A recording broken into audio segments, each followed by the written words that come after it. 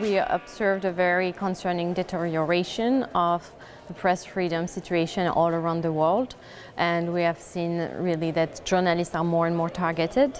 And actually what is even more concerning is that we are seeing a very important deterioration even in leading democracies.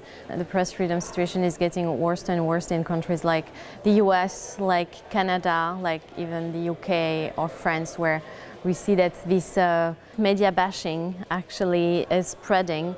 And I think some of that is rooted in the fact that with the democratization of the web, so many people being journalists, that the flaws of people who are not professionals, as well as the flaws of people who are, get magnified in a way that politicians are using. But I think that shouldn't mask a real public concern about bias and sometimes just inadequacy. Journalists aren't covering the news the way they once did.